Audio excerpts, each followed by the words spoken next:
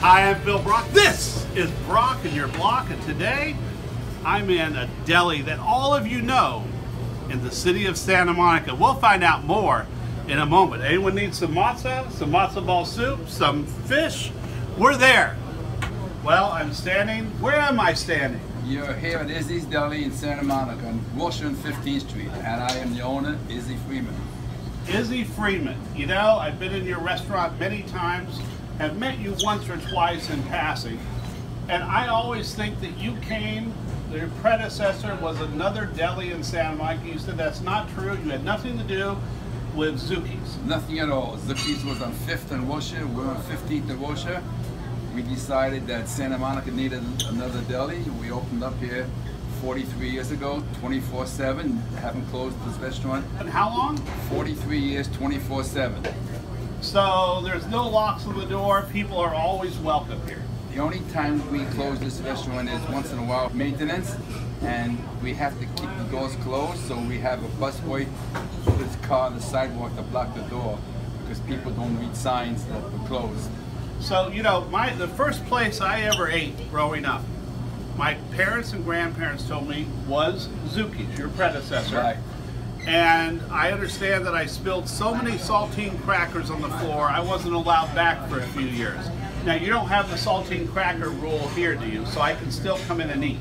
You can still come and eat. We have some customers that will order a matzo ball soup and use 2, 3, 4, 5, 6, 8 packages of saltines, like a mishmash soup. Ah. And that's the way it goes. So you've kept this open for 43 years. That's an accomplishment. I had read an article a couple of weeks ago in Los Angeles that said Santa Monica was one of the most challenging restaurant environments in the country, and restaurants were having a real problem staying open and surviving in Santa Monica. What's your secret?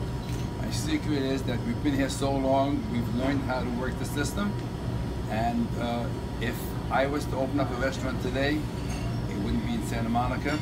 I probably wouldn't open it any place today because with the minimum wage laws, with the insurance laws, with all the problems that go along with health department problems, or with all the new regulations, it's almost impossible to make it in the restaurant business today. And ones who do make it are just fortunate, and they just, after so many years, we figured out a way of doing it. Plus, I have a very good lease here, which makes a big difference. And I know from talking to people throughout Santa Monica that you have many, many loyal customers. Celebrities, non-celebrities. I'm upset because I don't have anything named for me on the menu. I'll have to come here more often. But here's what you know, it's interesting always to me that restaurants survive not on the person who comes once, but repeat business. Well, we have customers that come in here almost every day. They sit with the same server, and some of them are elderly people. They'll come in every day, and then all of a sudden one day they come by themselves. And then I have to ask, how's your husband, how's your wife?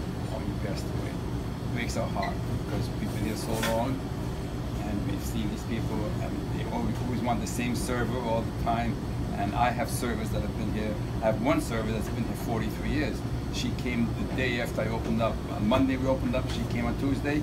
I have some employees been here for 35 years, 25 years. I have second generation working here. Second generation working here. That the father started here, now the sons are working here. What did you do before opening this restaurant on Wilshire Boulevard? I had an International House of Pancakes in Beverly Hills on the Olympic and Lapeer, and I am a member of the City Hope Board of Directors. And one meeting, I was at a meeting, and Mr. Auerbach, who owns this property, he's passed away now, but he became a very good friend. Said, would you like to open up a deli in Santa Monica? And I said, sure. I didn't even know where Santa Monica was, except I went to POP when I was a kid. So we came here, and this was a linoleum store and a dental laboratory, and we renovated it, took it apart, built a restaurant. Took us about a year to do it right, and we opened up in 1973, August 20th, and the rest is history. Did you grow up in LA? I grew up in New York, in Brooklyn. You can't hear my accent? No, I can hear, come on, give me a break. I mean, yeah. you know. How old were you when you moved here? I was going on 14. But my wife wouldn't let me speak to my daughter when she was learning to talk because she didn't want it to have an accent like mine. So it's I'm really involved in charity. I'm president-elect of the Kiwanis Club. I was involved with the Boys and Girls Club for decades here. I have helped almost every charity. And you touched a nerve with me in a good way a minute ago when you said City of Hope. And you know, the Kiwanis Club, we're going to make baskets for the Children's Hospital. We do things for charities all over Santa Monica. But you're on the board of City of Hope? On the national board, yes. Now I'm emeritus. But I was on the board since 1976. What did it give to you, not to others, but give to you by being involved in a charity? Can I tell a little story first? Most times when you're helping people that are sick and you hear stories how the City Hope done bone marrow transplants and they did this, they did that, you know, and they felt, well, my daughter, my older daughter came to me once and said, Dad, my very good friend's father needs a stem cell transplant.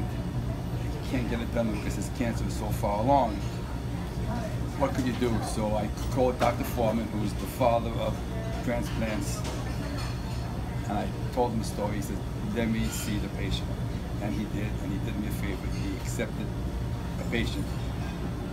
And a few months later, at school, they had these programs, you know, for the holidays. The girls, they sing and they dance, and afterwards you go and you have lemonade and cookies. And we're standing up, and there's a guy in the background wearing a baseball cap, and our eyes caught.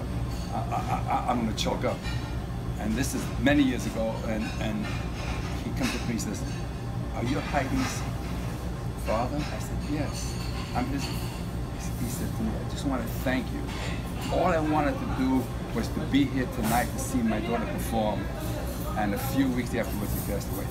But like I said, to put a face for all the people you help, I mean, you help a lot of Kiwanis, because I used to be in the Kiwanis when I was in high school. Where, you know, I go to the Kiwanis Club, and we help people. We never see their faces. Once in a while, you see a face that you help. You know, I mean, makes such a difference. I mean, that's it. I started my first career was as a teacher, and to see my ex-students come along and see them prosper. The best feeling in the world, especially when they send you a note 30, 40 years later saying that you helped them. You've just made a friend, because I didn't know that you're involved in charities. To me, big time. That is the purpose of everything we do in life. As we become successful, it's our obligation to give back, to help others, to give others a hand up in life. So important. Now, you told me you had a story. Yeah, I have a about story someone here. You know, we've been here a long time. Our employees are here for a long time. We have one employee here who could be the best waiter in the United States. I mean, just one of those kind of waiters. And he came here at 16. And I don't think he had any papers. Now he's in his 40s. Came here, didn't speak a word of English. We saw he was a good, clean kid. We worked with him. We asked him to go to school to learn English, and he did. He was a busboy. He got a green card. He got his papers, became a citizen. Now he works as a waiter. He has 2 sons. He owns a home. He drives a BMW. Both his kids went to Santa Monica City College. I mean, what's there? I mean, you talk about immigrations. There are people out there that really want to work and really support the community and support their families, and we need to really think about that. I mean, we only hear about, I mean, I know you're a newspaper guy, but you only hear bad news. You only hear the illegal that killed somebody. You don't hear the good stories. I mean, I guarantee you there are more good stories than there are bad stories, but that we never hear. You've had this restaurant now for, we heard, 43 years. What and how long will Izzy stay open?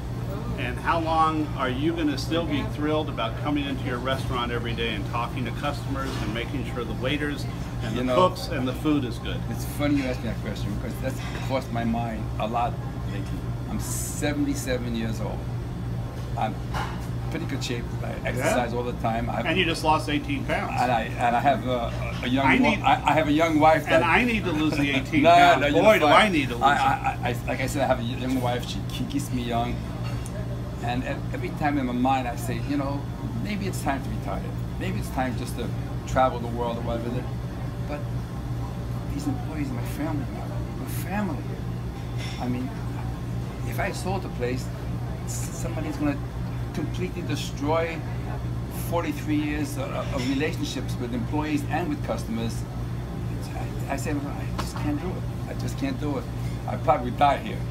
You know, I have my lease to 2033.